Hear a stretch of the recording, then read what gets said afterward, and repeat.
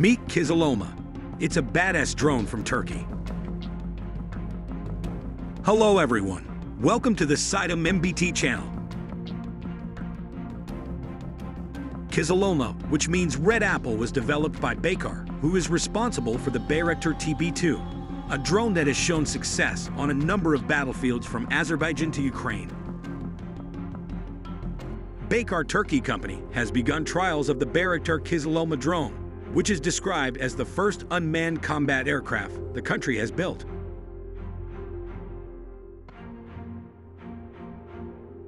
Turkey's proud Kizilelma drone is claimed to be a supersonic drone. In addition, it has a low level of observed characteristics and will be able to perform aerial combat missions that usually have to be carried out by manned fighter jets.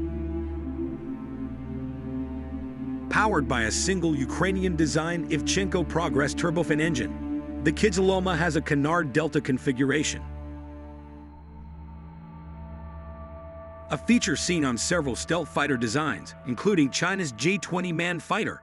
The use of canards will accommodate low observability and maneuverability, while the tail consists of inclined vertical stabilizers.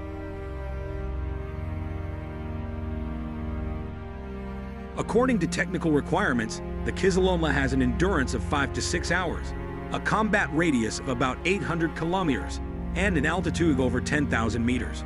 The maximum takeoff weight is 6,000 kilograms, including a payload of 1,500 kilograms.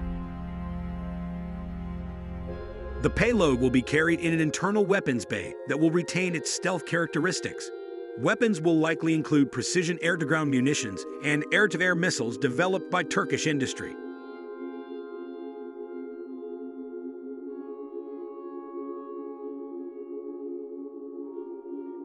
While the first prototype of Kizilelma and other early versions are planned to be powered by a non-afterburning Ivchenko Progress A25 TLT turbofan, later versions will be replaced by an afterburning Ivchenko Progress A322F engine. This new engine will ensure supersonic performance. Even with the non-afterburning engine, the Kizilelma offers impressive performance for a drone, as it can reach a maximum speed close to Mach 1. Ultimately, there are plans for a twin-engine version with a pair of A322s. In its initial form, the engine exhaust is definitely not hidden, although the low observable characteristics could be improved by refining this area, something Russia is also doing with its Okhotnik drone. But while this aircraft has features to reduce radar cross-section from certain angles, it is clear that high performance is more considered than stealth capabilities. The fast and high-flying Kizilelma is planned to have air-to-air combat, intelligence operations, and strike capabilities, but few details are available about the avionics and overall mission architecture. Reportedly, the drone will be equipped with some sort of AESA radar. It is not yet clear whether Kizilelma's overall concept is based on being a companion drone of sorts, loyal wingman to manned combat aircraft, or will operate autonomously by being controlled from a ground station, or will even operate autonomously.